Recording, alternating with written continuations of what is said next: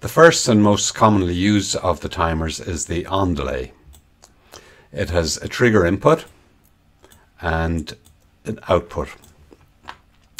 The symbol on it tells us that when the trigger input goes high, the time function starts and the output will turn high after the time delay has elapsed. When the trigger signal turns low, the output will turn low immediately.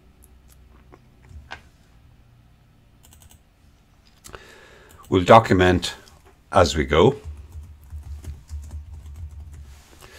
Next, we'll choose our time base, so we can choose hours and minutes, minutes and seconds, or seconds and hundredths. That's fine for our purposes. We'll set it to let's make it 3.40 seconds, and we'll OK that. And we can now run the simulation and test it. We toggle our input, timer runs, and the output turns on at 3.4 seconds. And when we turn the input off, the output turns off as we expected from the block symbol. A useful function of the simulation is the power switch down here. And if we press this, we're effectively powering down the logo. And we can see that we have no status for the inputs and outputs. When we power back on again, the timer starts again because the input is still on, and it times out after 3.4 seconds. There are some instances where this will be inconvenient. We want to maintain the status through a power cut, and the remanence or retentivity allows us to do that. So we'll switch off, we'll turn off the simulation, we'll double click, and we'll turn on retentivity. We'll run the simulation again, and here we've timed out to 3.4 seconds. We'll interrupt the power, and when we release the power interruption, the output turns back on just as it was before the power was interrupted. Now this is even more sophisticated, and we can interrupt the power during the timing sequence. So we start, power off after about 1.5 seconds delay, power back on again, and the timer continues from where it left off. Again, a very useful function. Finally, we have the protection active, and this will control whether or not the user can adjust the time setting from the logo's front panel. We can also have a look and see what happens in a ladder mode. So if we convert to ladder, we can see that we get a very simple input 1 starts the timer, the symbol as before. The timer itself doesn't have an output. We can't connect to anything following the time delay, but it does have contacts, and we can use that to switch the output relay coil.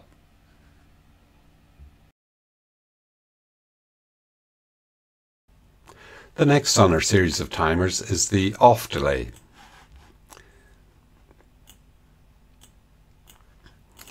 The off delay has a trigger input, as the on delay did, but it also has a reset input, so we'll use input 2 for that and connect the output to Q1 as before.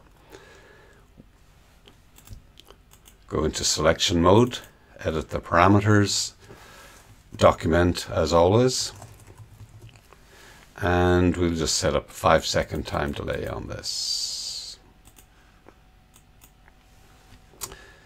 We can then have a look at the off delay function block, and we can see that when the trigger switches high, the output will switch high immediately. From the function block symbol, we can see that when the trigger switches high, the output will switch high immediately. When the trigger switches low, the timing function starts, and the output will switch low when the timer has expired. Switching to simulation mode, as before, we switch on the input. Notice the output turns on immediately, but the timer does not run. We switch off, giving us the falling edge on the trigger, and the timer starts, and when the time delay expires, the output resets. We mentioned that this function block has a reset input, and we can turn on the output as before with input 1, but notice that the reset overrides the input, so it will always take priority. If we run the timer again and let the timer start, we can reset it before it times out and effectively abort the cycle early.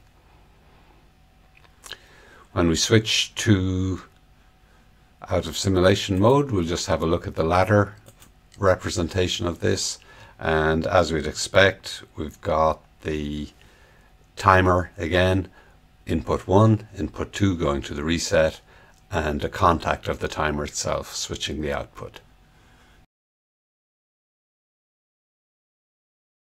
The next in our series of timers is the on-off delay. This timer has delays both on trigger going high and trigger going low, and this is indicated in the function block diagram.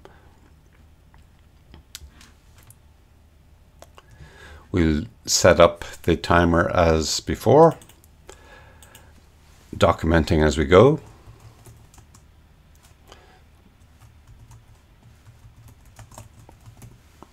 We'll set the on time to 5 seconds. We'll set the off time to 3 seconds. And we'll OK that.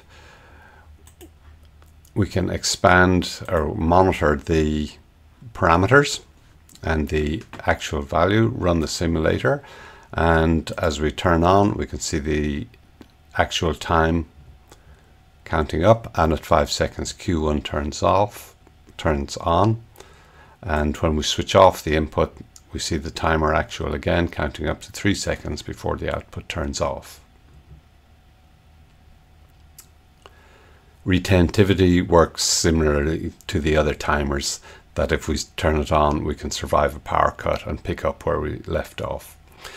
Note that the analog values here for the trigger high delay and the trigger low delay can be fed from another analog function block, and similarly the actual time can be fed out to a display or some other feature.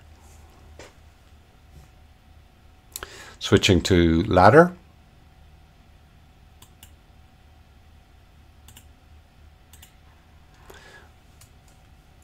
there are no surprises here. As before, we can't connect anything following the on-off delay, but we can use its contacts anywhere in the program.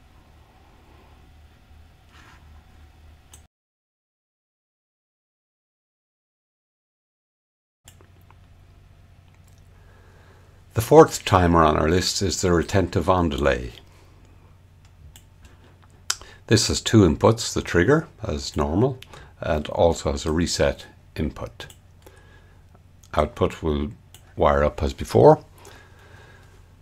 We can set the parameters on it. As always, do your documentation.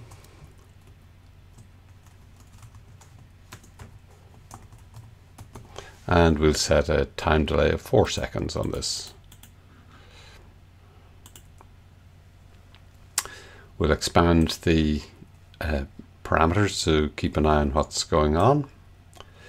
And here we can see the actual time and the preset time, or the time delay from the trigger. We'll run the simulation. And what we're expecting, given the symbol here, is that we're going to set the trigger high.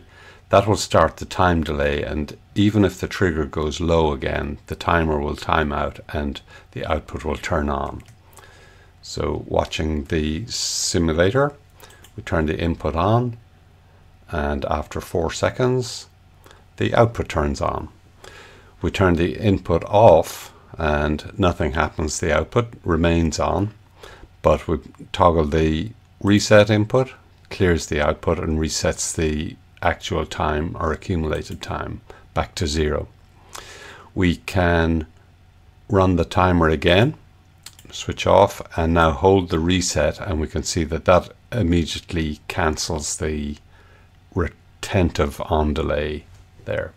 So in normal operation, the action is retained but you do have the ability to override with the reset pin. We have a look at the ladder mode for this. Turn off simulation into ladder mode, and we can see it's the standard procedure here. The Retentive On-Delay doesn't have an output that we can connect to, but we can use as many contacts of it as we need to.